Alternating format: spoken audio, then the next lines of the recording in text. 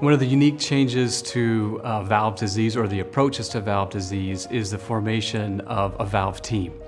And at Mayo, a valve team would consist of a cardiologist and a cardiac surgeon working together to help solve a patient's problem or valve disease. And in some cases that may be a catheter-based intervention in the cath lab, and at other times it might mean surgery. And whether surgery is done minimally invasively or robotically, or down the front and middle as a standard sternotomy or a standard operation. But either way, the valve team has been a unique blessing for patients. There's been a huge emphasis on patient-centered care. And we've really tried to look at cardiovascular surgery from the patient aspect of it, especially with our practice bringing in patients from throughout the United States and even around the world.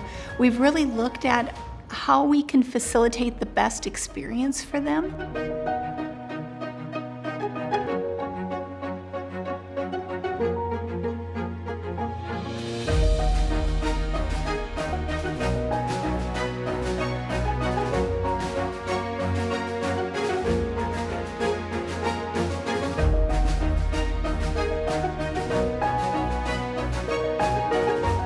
When you select Mayo, you know not only your doctor and your surgeon are going to be good, but you know everybody else involved is going to be in their A game.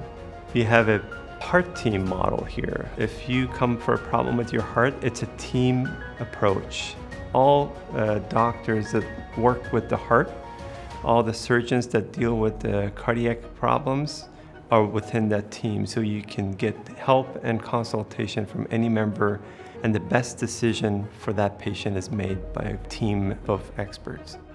Treatment of heart valve disease is very comprehensive here at the Mayo Clinic and involves from medical management to surgery and everything in the middle.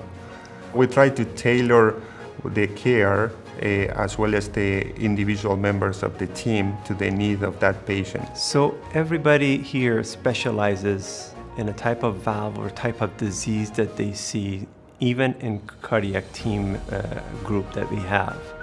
But we all come together under one roof. We see the patient often together.